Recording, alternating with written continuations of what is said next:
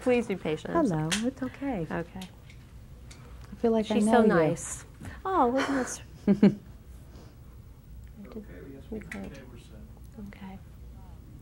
Now, so many of us love Gene Hackman. What was it like for you working with him? It was great. It was great. He's a consummate professional, and I have a lot of admiration for him. He's a very generous actor and makes, the minute I was on the set with him, he did half my work for me just because he was so committed to what he was doing. It's great. You just kind of look in his eyes and go. Tell me about your character, Mrs. Pell. She seems to represent a large number of the women during that time. They were fed up with the violence and the brutality. Tell me a little bit about her. Yeah, I think that she is. That's what I was fascinated about portraying her. Is that she starts at a place where I think a lot of people, and not just women, a lot of people were in that time, in a small rural town, who've been brought up in a very strict religious background, in a very racially prejudiced society, who think something's wrong but are afraid to really doubt it or really question it. And because of the event in the movie and because of her relationship with Mr. Anderson, Gene Hackman's character, she gains the courage to voice her opinion. When you were down there, did you feel any type of friction with locals, with people who actually lived through that? Not really, though. I'm sorry to say that I didn't become more involved with people in the community. I wasn't in Jackson, Mississippi that long. Most of my work took place in the last month of the filming, which was in Alabama. And the community we were in was a small rural community. It was the county seat. And one thing that was fascinating to me is that every county in Alabama, and I assume that it might be the same in Mississippi, every county is so different, economically, socially, racially. Everyone is different. The accents are even different. So I think that there is tension if by only looking at the structures, the houses in which people live, there's still a disparity between what opportunities some people have and what others have.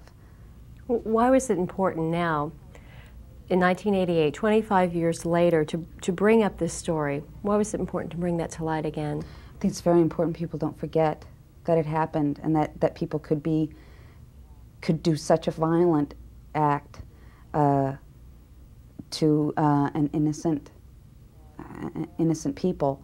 I also think that it's important to remember that it wasn't something that just happened in 1964, though our society has benefited a great deal from all people being given the right to vote. There's still racial prejudice in the world, and people need to consider it.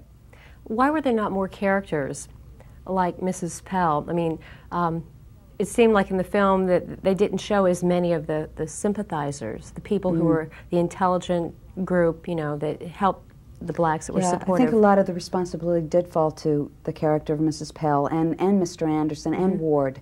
I think that because the movie was based on a violent act, that the majority of the characters portrayed in the film were shown as coming from a violent center of themselves. Though I think there were subtleties in a lot of the performances that just the overall picture, I think, comes off as one of portraying that event, that violent act. What do you think people, when they leave the theater, what should they take home with them? What is the lesson to be learned from all this? That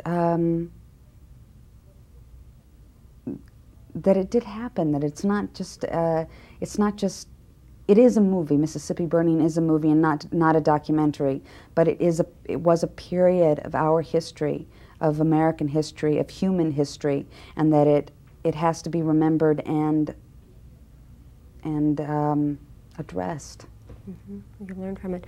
What about the way that this will be received? Do you think that the people in Mississippi are going to, I don't want to say be pleased with this, but do you think that this is going to help them in their struggle to change or to change their image? I think they have changed. I think they have changed their image, and I think the black community in Mississippi by having the vote has changed.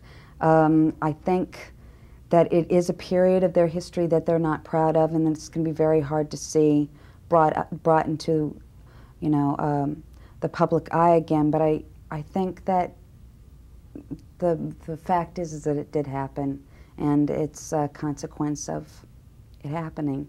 All right. Thank you very much. Thank you. Yeah, more time with Frances than anybody did today. I'm so pleased.